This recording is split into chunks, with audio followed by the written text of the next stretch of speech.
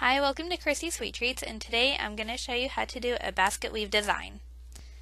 So the first thing you're going to need is tip number 21 in a disposable bag, and you're going to make sure you ice your cake in the same color you're going to do your basket weave in.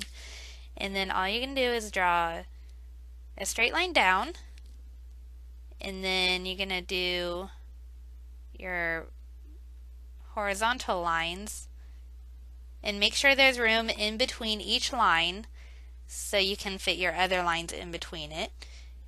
And it's pretty simple. You can practice just on a sheet of paper or some wax paper and just line it up, and then you have your awesome basket weave design. It's really effective and it's really neat to do. Thank you for watching, and please subscribe.